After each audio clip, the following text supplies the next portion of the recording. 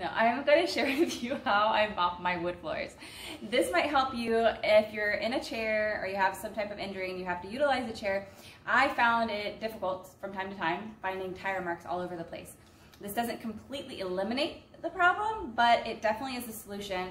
So what I've done is I put the cleanser inside of a water bottle like this, and I got one of these little mops at Marshall's, TJ Maxx or something, and this you can wash and throw away.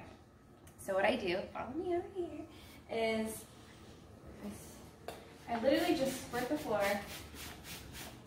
like this, and I work my way around.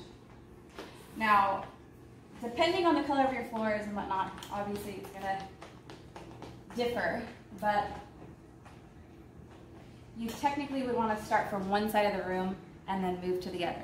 But this has helped me in so many ways, just squirting like that, and push, and go.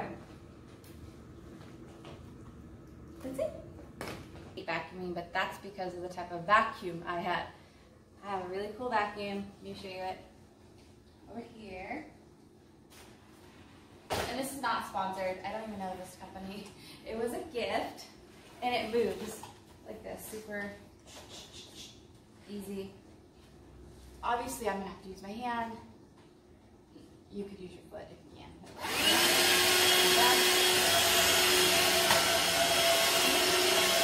And alternate the hand on right like this.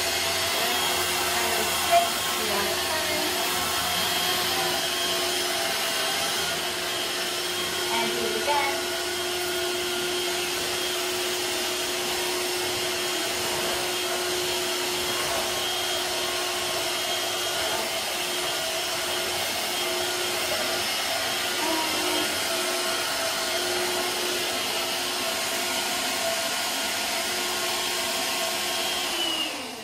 Voila!